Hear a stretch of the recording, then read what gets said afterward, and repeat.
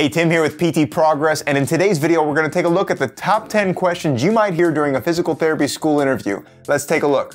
Hey, this video is brought to you by the PT School Interview Guide, a complete resource that gives you the insider's look on how an average student like myself was accepted into the #1 physical therapy school program in the country. In this guide, we take a look at the actual essays I used, and we lay out the strategies for answering some of the toughest interview questions you'll hear. It's a great resource on how to ace your interview the first time around so you can get into the PT school of your dreams. Of course, in this video, we'll dive into the top 10 questions I heard during my PT school interviews, but I would highly encourage you to take a look at the link below to access the PT School Interview Guide so you can stand out from the rest of the 20,000 students applying for the 10,000 seats in PT school. It's getting real competitive out there, folks, so let's dive right into the top 10 questions you're probably going to hear during your PT school interview. Now, the first question you'll probably hear is, tell us a little bit about yourself. No, they don't want to hear about your cat, your hometown, or your favorite foods. This answer needs to be one of the most buttoned up responses that you've rehearsed over and over. It's basically like your elevator pitch,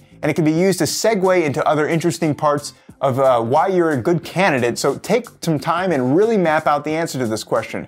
You could also take a look at the video, How to Craft an Elevator Pitch, to get started with your own 30-second elevator pitch. The second question you might hear is this: what made you decide to apply to our program? You've got to get specific here, so do your homework and come prepared with real examples of why you think this program is a good fit for you. Number 3 is this question: there are many health-related careers. Why do you want to become a physical therapist? And please, please, please, please, please don't say, because I want to help people. You see, bankers help people, real estate agents help people, nurses help people. You need to come up with a clear answer on why you want to be a physical therapist. And if you have a hard time doing this, then you really should start by listing out the reasons on a bullet point form. And if the only thing is that you can think of is, I want to help people, then you need to shadow a physical therapist a little bit more so you can come up with an actual answer. The fourth question is this: what can you offer to the graduate program and or the profession? They're basically asking you to tell them why you're different from everybody else. Are you motivated, driven, eager to learn and give back, not only to the program, but to the profession?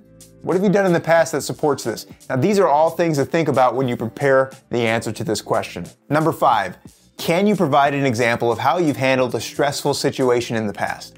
These are situational questions and they're the best. They could also be really difficult to answer if you don't prepare, so I highly recommend that you use the STAR approach for answering behavioral-based interview questions. Take a look at the link below for an entire article on how you can answer these behavioral-based questions using the STAR approach. Number 6 is this: what areas of physical therapy have you experienced? If you've only experienced outpatient physical therapy, you really should diversify your experience by shadowing a physical therapist in the hospital, in the neuro setting, or even in the home health setting if you have the opportunity to do so. Number 7, what strengths do you have that will enable you to become a successful physical therapist? I think when programs ask this, they are looking to see how well you can share your thoughts and if you can give examples to back them up. Use examples here and back up your statements with stories.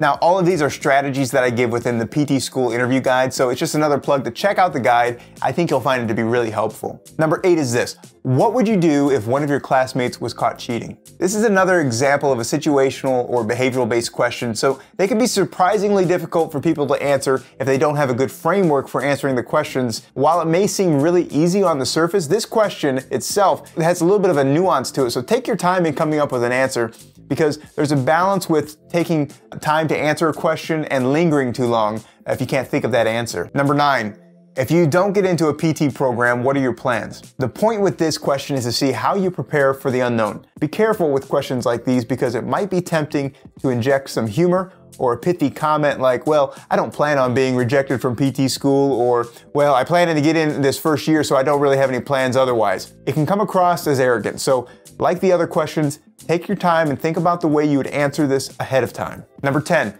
do you have any questions for us? Now, this might be one of the most important questions in the interview. I recommend that you have at least 3 to 5 questions specific to the program ready to ask at the end of your interview, because there's a good chance that 1 or 2 of those questions are going to be answered during your interview through just conversations you have with the people across the table. So have a few prepared, write them down, and try not to sit there at the end of the interview looking like a deer in the headlights, unprepared when they ask you the question, do you have any questions for us? Okay, that's it. That's the top 10 questions you might hear at a physical therapy school interview. If you found this video to be helpful, I would love it if you'd like it below. Also, if you're interested in more videos like this, be sure to hit that subscribe button, and we'll see you in the next video.